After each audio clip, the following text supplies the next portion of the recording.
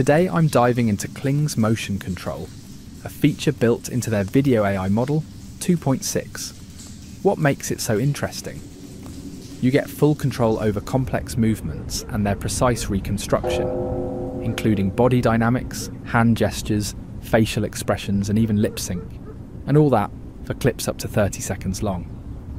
When Kling says copy any action, recreate every expression, my fingers start twitching and my eyes wander toward the remaining credits, because it's that time again, time to test. But first, let me show you a few examples. Then we'll take a closer look at how it works. And finally, you'll get a short summary and one alternative suggestion. My tests cover the motion control use cases Kling defines: perfectly synchronized full body motions, masterful performance of complex moves, and precision in hand gestures. The motion reference comes from a master performer demonstrating each sequence. What you're seeing here are typical examples. And by the way, no matter which platform you use for motion control, this setup gives you a solid starting point to define deliberate, character-driven movement. Example 1. First, the reference video. A guy bouncing around full of energy. To test lip sync, I added one thing. He's supposed to shout angrily while moving. The reference image is in the bottom left. Now, with match video turned on and no extra prompt, this is the result. The character in this stylized illustration look follows the motion flow without any trouble. Example 2. This time the master performer gets handed a guitar. He's supposed to play a full-on music solo. The goal: our avatar should use the same instrument with full intent. Again, match video is enabled, no extra prompt added, and you can see how the result hits exactly that tone. The gold chain's in place and the air guitar plays. Example 3. Since we're already in rhythm, here's a version with drums. To create the motion reference, I use the prompt "the man wildly plays an invisible drum kit, striking the air with intense, energetic drumming motions."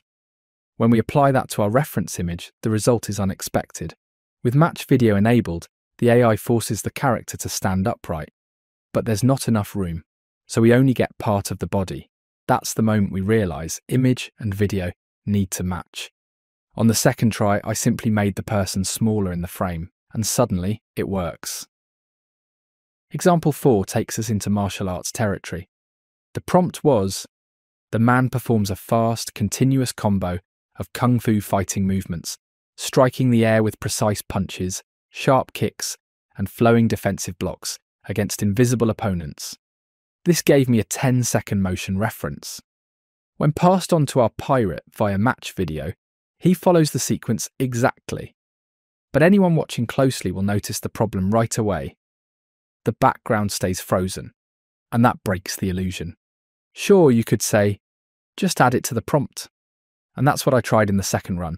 Flags flutter in the wind, ships gently sway with the waves, and people move subtly in the background. But as you'll see, that didn't change a thing. Ever been to Goa in India? The gentleman we're looking at clearly has. For example 5, I used a dance sequence as motion reference and selected match image without adding a prompt. The result is a highly energetic scene. Camera movement, as usual, is mostly left to the AI. And unlike the pirate example, you'll notice the water in the background is actually animated. One quick lesson here: always make sure your person isn't holding anything.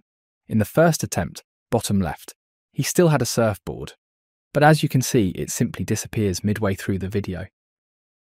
You can also use special photographic setups. In example 6, though, we start once again with the motion reference. This guy enthusiastically pointing in all directions. When I select match image without adding any prompt, this is what we get. A surprisingly solid result. Interestingly, the AI felt like animating the background this time. The person on the left shifts slightly, the ropes on the right sway. It's these small movements that make the scene feel believable, and therefore usable. And finally, example 7. A much tougher challenge for the AI. The rule is clear. Characters shouldn't lie down. Sitting is also tricky. Here too, the motion reference shows a person pointing around. If I choose match image to preserve the pose from the original photo, this is what I get. Unusable.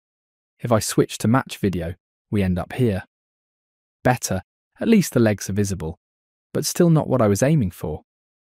In cases like this, my advice is simple. Stick with the standard image to video mode and write a matching prompt. For instance, the man slowly lifts his head, then starts pointing fingers toward invisible opponents on all sides. The camera is stationary. That may be a different motion sequence, but it still looks more convincing than the AI's motion-matched result. Let me clarify something that can be confusing at first.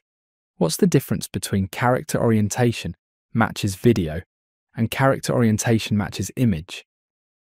This example shows it quite clearly. The motion reference, meaning the video where the movement comes from, is a centered composition, with the character facing the camera. The image reference, however, shows a figure walking to the right, with a slightly angled side view. If I now select the video as the reference, the AI forces the starting pose into this very symmetrical setup. The result, the banana is basically reconstructed from scratch. If instead I select the image as the reference, the AI transfers the movement into that angled pose. By the way, all the clips we see here are 5 seconds long, simply because the motion reference is 5 seconds long. I have to admit I laughed pretty hard. If your uploads get rejected as unusable, just use something with 2 legs, 2 arms, and a humanoid look and feel. That usually does the trick. Aside from the banana, we've got an equally enthusiastic bear in armour, the same character turned into a slice of pizza, a cable man made of wires and plating, and a wonderfully absurd toilet roll man built from stacked rolls. The only thing that occasionally breaks realism is the way the character moves across the ground. That still glitches sometimes. Something else I noticed. If you write camera is stationary in the prompt, only the character gets animated. I ran multiple tests and every time the background stayed frozen, so I'd recommend leaving that line out. Under the 2 image slots, there's a prompt input field. But to be honest, it behaves a bit randomly. What works once might not work again, even with the exact same prompt. In both cases, I used suddenly, from the right side of the frame, a large green combine harvester enters at full speed and crashes into the ocean. Water surges upward and sea spray rises naturally around the impact. One time, I just got a small splash. The next time, the harvester charged across the frame in full glory, leaving behind a dramatic wall of spray and water. For another test, I followed the official prompt guidelines. Something like a dog runs in and circles the character's feet. But sometimes the dog appears right from the start, and that's not what I want. So I refined the prompt like this. A black dog is not visible at the start. At second one, the black dog runs into the frame. Then I pushed things further. I wanted 1 black dog, 2 penguins, 3 cats, and 1 monkey to run into the scene. As you can see, the AI completely lost it. It started merging creatures, or having them absorb each other in bizarre ways. I also tried this version. At the beginning, the ocean appears calm and normal. At second one, the water rapidly pulls back from the shoreline, retreating at high speed and leaving behind exposed, dried seabed surfaces. Didn't work either. Apparently you need to trigger subtle, focused actions, not change the entire scene. If you try to push too far, you'll hit limits pretty quickly. If you want to try it yourself, head over to the Kling homepage. Click Experience now in the top right corner. On the next screen, you can either select Video from the left-hand navigation or click Video Generation in the center column. Both options will usually take you to the Video Creation interface. At the top, Video 2.6 is pre-selected, but what we need here is Motion Control. It's located just below the model selection. Click it and the interface changes. On the left side, you'll find the Motion Reference section. That's where your video goes. You can upload directly, use your history, or select from your library. On the right side is the input field for the image reference. Again, either by direct upload or from your history. If you want to remove any of the files you've uploaded, just hover over the tile and click the trash icon in the top right corner. Just below that, you'll find the toggle between video match and image match. Underneath is the prompt input field with some helpful guidelines. At the very bottom, You can choose between standard and professional mode, set the number of outputs, and hit Generate on the far right. Generated results appear in the panel on the right. As mentioned before, keep your prompts subtle. Kling Motion Control is designed to prioritize the information from the video and the image, not from the prompt. A few things to keep in mind. For the image reference, make sure the person's head and body are clearly visible. Animation currently only works for one character. Here you see examples of what counts as a valid reference and what doesn't. The orientation of the character matters. They shouldn't be lying down or upside down. For the motion reference, follow these tips. Avoid cuts and camera movements.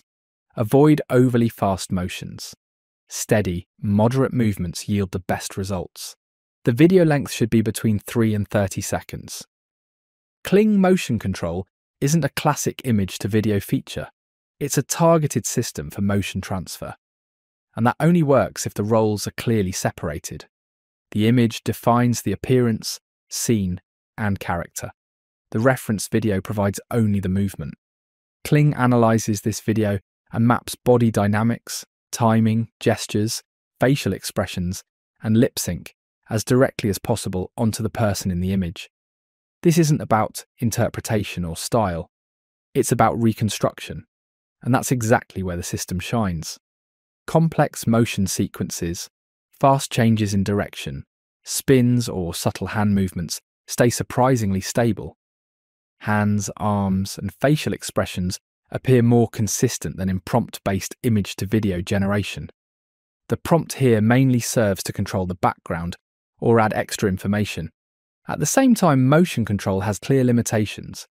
It's not style transfer, not freeform animation, and definitely not a replacement for keyframes or proper directing.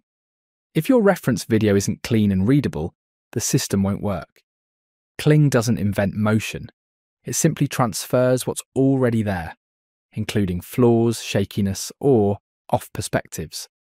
The quality of the output rises and falls with the quality of the motion reference.